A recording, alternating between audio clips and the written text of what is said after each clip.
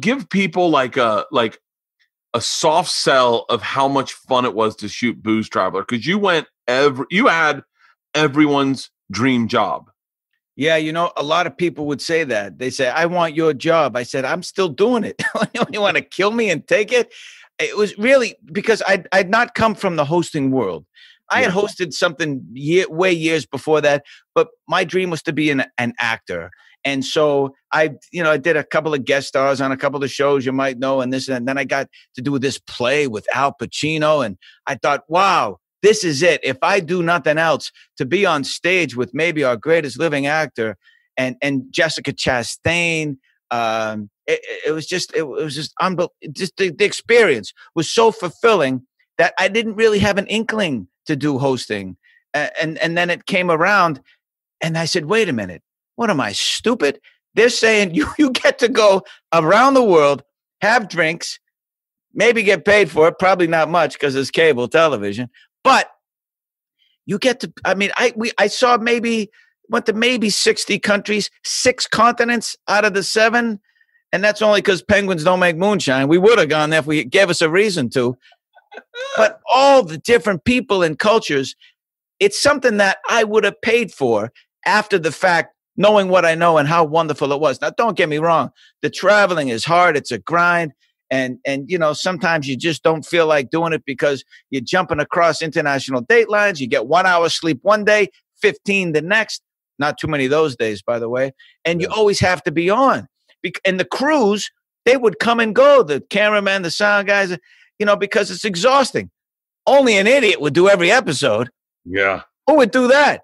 So, but I knew that it was going to be over sooner than I wanted it to be at some point. So just that experience, and I have always believed, coming from nothing, of course, that we were enhanced more by the experiences we had in life and the people in our life more than we are by material goods. So thankfully, I believe that because now I'm back to being no job again. I got lucky. I have to say, I really, it's to me like winning the lottery. A guy that with really no hosting experience to speak of, certainly not in this genre, to be given this show. And so then again, I said to myself, all right, I have to honor those who not only who brought me to this point, but the people like you and the others you named. I have to be good. And I have to, this network is putting a lot of time and money into not only building a brand, but to doing this television show, because at the end of the day, it was a gift. That wasn't work. I would have paid them, of course. Maybe that's why they pay so little. they know we love doing what we're doing, right? But at the same time, boy, what an experience that was. I mean, I would have done that forever. I never would have left and said, now I want to go do movies or I want to do this. That was just great because I love people and learning about these cultures live in person through what's going on. It was amazing. What's cool, and I think most people don't realize is like you get to steal moments for yourself in those shows. Like I remember we were fishing in a dugout canoe off the coast of Costa Rica before sunrise, and I watched the sunrise come up over a mountain, and we're having cocktails in the boat. It's like 6 a.m. You get to steal moments for your own like memory bank. What memories do you have of where you're like I was drinking up in Nepal with the fucking Sherpa and he was spitting he had to spit it back into the bowl. That's how they made the like. What moments did you get that you got to steal for yourself? By the way, before I tell you, that's a great point to make, because when you do that and you're truly in the moment, they can sense that. They know this is not produced television, that this guy is really living this moment at the time, and you could see the joy of that experience on his face. So to take those moments, to understand, to not just skip past them, because everyone else on earth, I think, given that opportunity, would really take it in. You got a sunrise off Costa Rica in a boat, dugout canoe, having cocktails. If you don't pause at that moment and say, this is pretty cool, when do you then, right? When would you ever? So for me, there were so many. I remember the one that I'll just never forget because it involves my family. The second season, we started in a place that they actually asked me, where would you like to go?